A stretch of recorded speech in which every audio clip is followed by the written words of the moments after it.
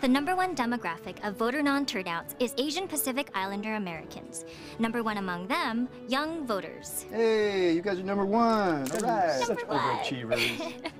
18-year-old Asian Pacific Islander Americans just don't vote. And you know what? Why should we? We have way more important things to do. Studying exams, brushing up for your ACTs. Drifting in your tuner collars. Shut up. The way I figure it, there aren't many Asian Pacific Islander Americans in office anyway.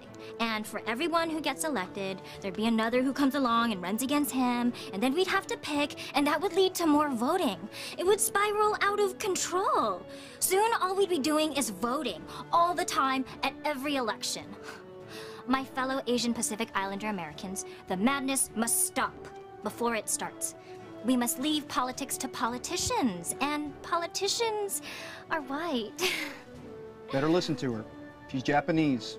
They're very, very clever people. I'm Korean. Whatever. Thank you for not voting.